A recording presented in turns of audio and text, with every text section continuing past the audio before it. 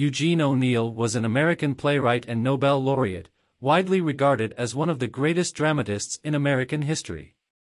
He was born on October 16, 1888, in New York City, to Irish immigrant parents. His father, James O'Neill, was a successful actor who played the lead role in The Count of Monte Cristo over 6,000 times.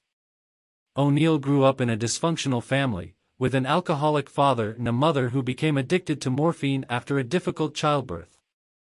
He was sent away to a Catholic boarding school at the age of 7, where he developed a love for literature and began writing poetry and plays. After dropping out of Princeton University and spending several years working odd jobs, O'Neill joined a theatrical troupe and began writing plays in earnest. His first full-length play, Beyond the Horizon, was produced on Broadway in 1920 and won the Pulitzer Prize for drama. Over the course of his career, O'Neill wrote some of the most celebrated plays in American theater, including Anna Christie, Desire Under the Elms, The Iceman Cometh, and Long Day's Journey into Night. His work often dealt with dark and difficult themes, such as addiction, illness, and family dysfunction, and his characters were frequently drawn from his own life experiences. O'Neill struggled with personal demons throughout his life, including depression and alcoholism, and his plays often reflected his own struggles with these issues.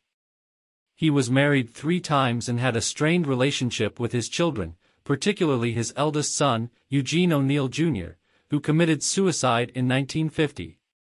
Despite these challenges, O'Neill continued to write prolifically throughout his life, and his work continued to be widely produced and acclaimed.